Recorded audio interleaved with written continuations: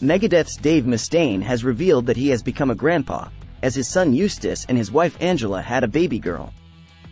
Mustaine took to social media to post a photo with him holding his granddaughter along the accompanying message, Georgette Monroe Mustaine and her Opa, with an angel in the background looking over their shoulders.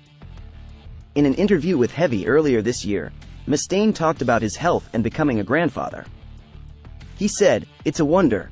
Based on everything that's happened, the guy upstairs is even letting me continue to do what I love. I don't want to be a victim. I can't stand people who play the victim, so I'm not going to give you a litany of all my injuries. But suffice to say, I feel great right now, and I don't really think there's anything that I cannot do. I won't jump out of an airplane anymore because of the plate in my neck. And because, you may have seen something about this, but I'm going to be an Opa. My son is going to be a dad. I remember when I found out we were going to have justice, I stopped skydiving. That's one thing I don't do anymore."